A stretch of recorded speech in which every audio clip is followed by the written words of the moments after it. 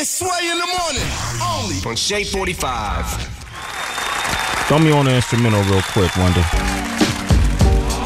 Nah, give me another one. That's too aggressive.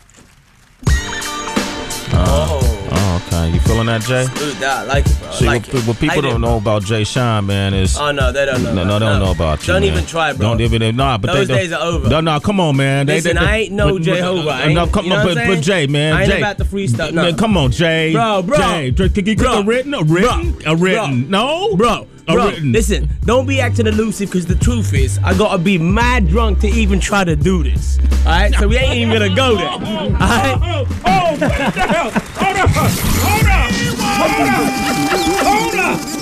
Hold up! Bro. Jay Sean is Don't here. put me on the spotlight. That's crazy. I'm just not on this. You were rapper. You was rapping before you was singing. People don't know this. Yeah. Yeah. It confuses people, I think. You know what I'm saying? Why they can't accept you as both. Drake is doing it. Yeah. Funniest, but I was that dude who went, "Baby, are you down, down, down?" It's like, really? Dude spitting now? So I think it would confuse people. But yeah. Okay. Good point. But yeah, you know what I mean? Like, but when I get drunk, bro, that's all I want to do is freestyle. But that what you just kicked was better than half the dudes that come in here, man. I'm just saying. I love it. I love hip hop and I love freestyling. But that was like, that that's where my roots were really. I was actually in a hip hop group before I did R&B and pop, So I think it's just really fun to see the transition really of songwriting. What the history, I guess, for people that don't know, is that I grew up in probably, which I still believe was the best era of hip hop and R&B, was the early 90s. You know what I mean? Yes. So I think that gave me a real nice roots. We agree. I mean, right? That's early 90s. You're talking, Public Enemy. What's out? You're talking KRS-One. You're talking Tribe Called Quest, NWA. Yeah. All them cats. All of them, yeah. And I love that era of music. And I think that's really what got me into... it developed my sound as... You got a part of my voice, man. I'm just recovering over here. I mean, were you out last night? No, bro. Oh, you were sick? Yeah, I had a show last night as well. I mean, yesterday morning, I could barely even talk. And then I had to sing in the evening. Okay. So, and now you got me out for a breakfast show. I appreciate it, man. Sway in the morning, man. Jay Sean, man. But I got mad love for you, bro. Come on, man. That's all good. Now, you talk about how the transition has happened in hip hop.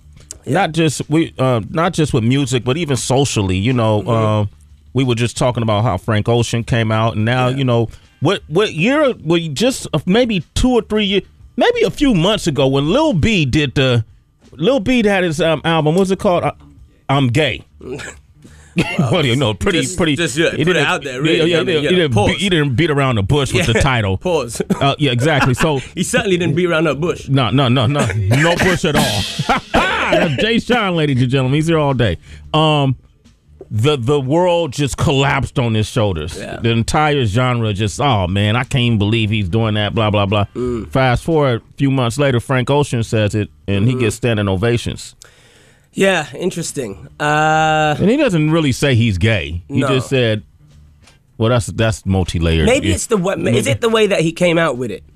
Yeah, pardon all these puns, by the way. Yeah, but I think it's the way that thing is. I've always, way before Frank Ocean was getting the hype he was getting, when he dropped that mixtape, I was like, whoever this cat is, he is ill as a songwriter. He's just really, really dope, and you can tell because I write all my own songs, so I have massive respect for songwriters. And the thing is, here you're talking about a guy who not only was used, had to write songs for other artists. You could always tell it was a Frank Ocean song because lyrically he just was so out there. He was just on another. He'd paint pictures. So I think he was a very deep and soulful human being from the beginning. Whenever I heard his music, I was like, whoever this guy is, like, he's really serious about his craft. Yeah. And I think the way that he, the story broke, I think it was probably a bit more tasteful. He didn't put it out there, go, I'm gay on a song or an album. He was just like, yo, man, this is who I am. This is what I do. If you're going to find out, we're living in a day and age where you can't really hide much anymore. Yeah.